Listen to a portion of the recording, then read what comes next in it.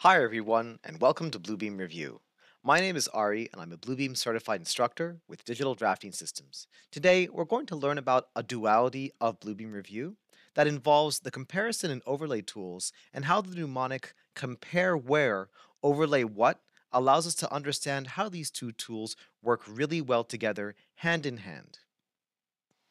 The first duality that I want to discuss is one of my favorites. It's a little acronym that I've been using during training for many, many years, and of course in my tutorial for the comparison and overlay tools.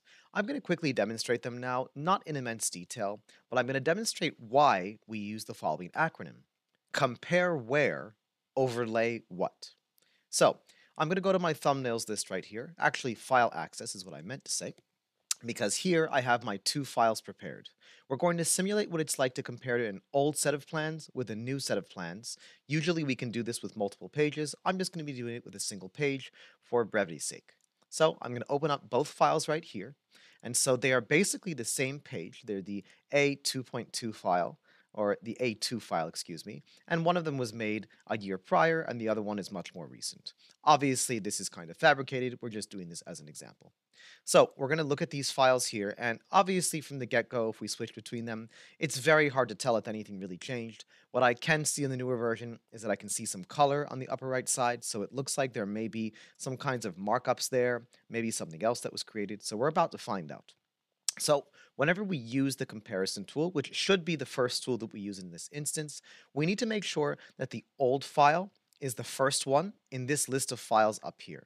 So if you have another file, such as the example floor plan, that is essentially the floor plan that we just saw and that we're going to be using for comparison, but with a bunch of markups and other tests and things, then basically we can either have this as our third file or just close it all together, which I'm going to do right now. Now we have the old file from 2023, and then the new one in 2024 is the second one in the list.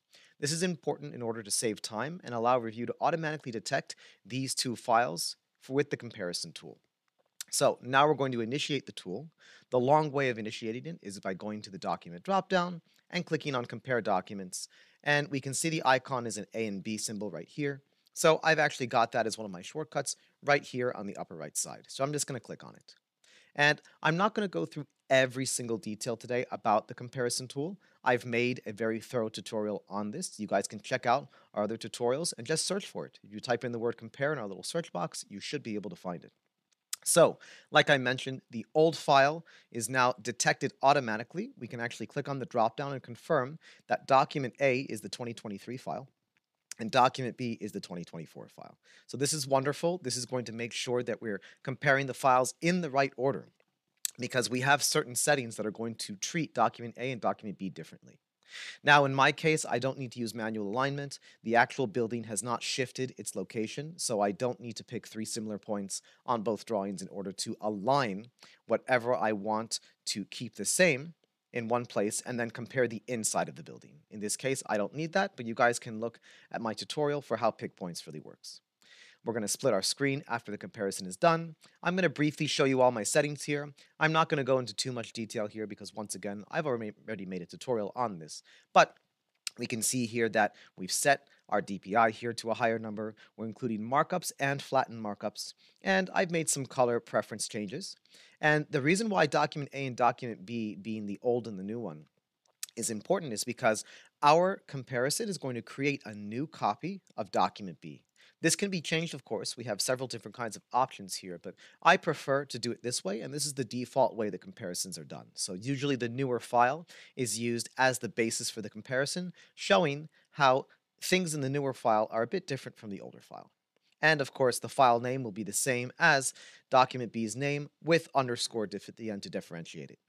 So I think we're ready to go. One little detail is I leave locked unchecked, so we don't really need to lock our cloud markups. So I leave that unchecked. I'm going to click OK. And then we can choose that comparison type right here. We can make many different kinds. So I have quite a few, including ones that I've made for clients. So I think this one's going to be great. We're going to click OK. The comparison tool is created.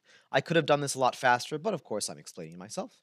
And we can see that it basically moves the comparison to the left side, and it moves the old file to the right. That way, by itself, we can use the comparison and just look at it and see where things changed.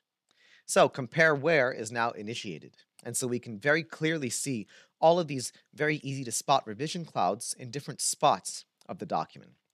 And this is great because we can just immediately navigate to them, stare at the revision clouds on one side, and then look at the old one on the right side, and we can kind of see what changed.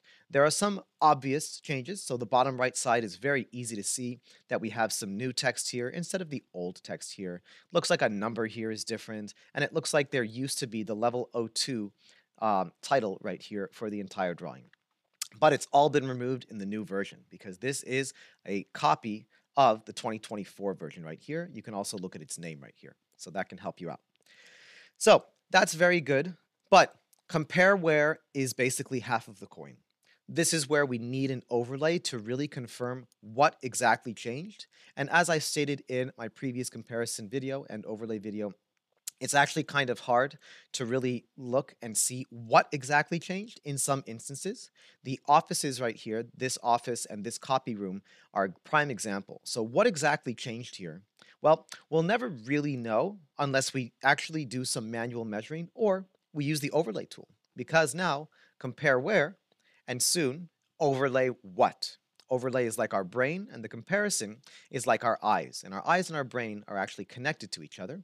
But right now, there is a disjoint. We don't have our brain turned on right now. Let's turn that on right now. Let's initiate the overlay, but not quite yet. We still want to rearrange our files in the same way that we did for the comparison. So I'm literally going to activate the old A2 file. We're going to click and hold and drag it to the left side. You'll see small white dots will appear near the upper left corners and upper right corners of the other files here, depending on where I move my mouse, of course. So I'm going to move it right here very carefully.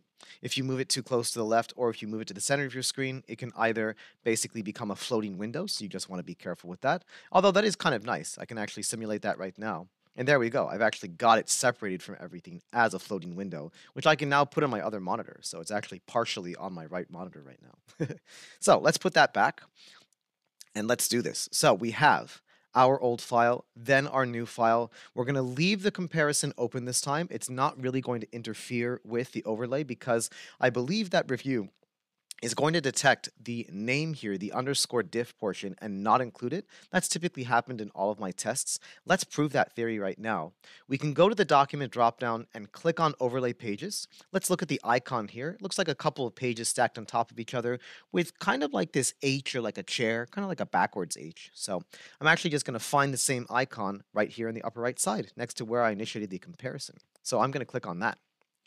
And there it is. It does not include the comparison file, which is fantastic. We just have our two files that we now want to overlay because now it's time to turn on our brains. So the reason why, once again, we want our files in the right order is because it's going to automatically put them in the right order in the overlay, and then it'll associate these colors with them.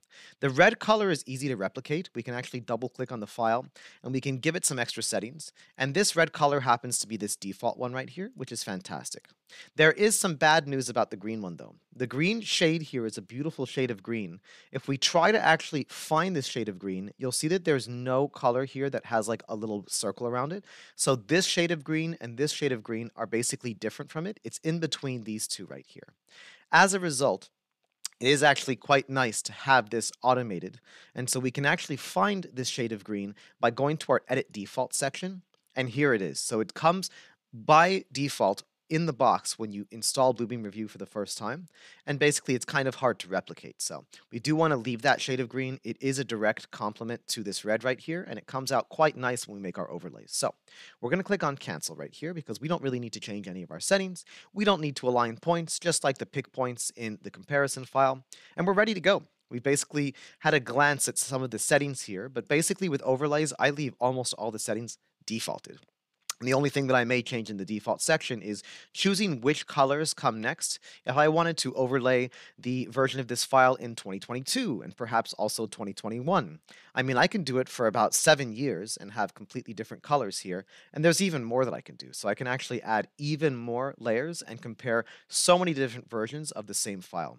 Or should I say overlay different versions of the same file. So I'm going to cancel out of this. We're ready to rumble. We're going to click OK. The overlay now generates, and there it is, ladies and gentlemen.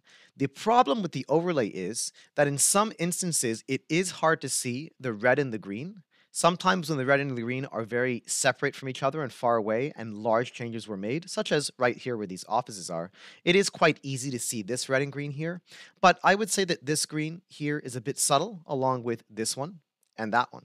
And so from a glance like this, the overlay by itself is kind of like using our brain but closing our eyes. It's a little bit hard to find the overlay, but it does definitely tell us what changed. So we're now going to use the comparison and overlay together and finally connect our eyes to our brain and really see why I love to use the acronym of compare where, overlay what. So now I'm going to split my screen manually. On the bottom left side, I can split it vertically. My favorite way to do it is typically vertically. Horizontally doesn't really give us enough vertical space, as they say. So vertical is quite nice. What it does is whatever your active file you had, it duplicates that file on the right side. So we don't need the duplicate of the overlay. It's just a visual indicator. So I'm just going to close it. We have the overlay on the right. Now I'm going to activate the comparison right here. And there it is. Now we can see clearly now the rain is gone. And we can think clearly now. We're not having a foggy brain where we have to basically stare at this door for a while and say, what really changed here exactly? Now the overlay says, oh, yes, a door was added, and of course, the wall was removed to fit the door. Perfect. And that's why this was noted as a change. Now, once again, that was quite obvious. We didn't really need the overlay for that one. But here is where the subtleties really start to show themselves, because here we can really see how the office got bigger. It used to be a little bit smaller. It used to be where the red lines are, and now the green lines show how it got larger. Also, this label seems to have moved just a little bit. So this is fantastic. Now we know exactly what's going on here. This is wonderful. And this is really where the comparison and overlay working together shines quite brightly. And this is just one example of one of the many dualities of Bluebeam Revu. Thanks very much for watching this video about the comparison and overlay tools and how we can remember how they work together by remembering the mnemonic compare where, overlay what. We have many more dualities of Bluebeam Revu that we're going to be showcasing in future videos, so I really hope you guys enjoy them. Once again, my name is Ari, and I'm with Digital Drafting Systems. I hope you have a great rest of your day.